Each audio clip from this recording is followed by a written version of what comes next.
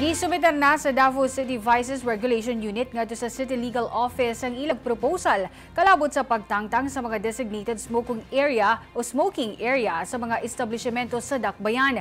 Sumala sa labaw sa VRU nga si Dr. Ashley Lopez kasamtangan na kining ginatunan sa City Legal Office una kini ipasa sa konseho aron nga hingpit na nga mahimuan og ordinansa. Dugang niini nga ang pagtangtang sa mga designated smoking area mao'y usa sa mga lakang sa VRU aron nga magkabot ang tinguha nga mahimong smoke-free city ang syudad. Gawas nga na aduna pay ginahimong lakang ang VRU sama na lang sa pagtanyag og libreng nicotine replacement therapy o NTR candies nga available sa mga district health center ug opisina sa VRU.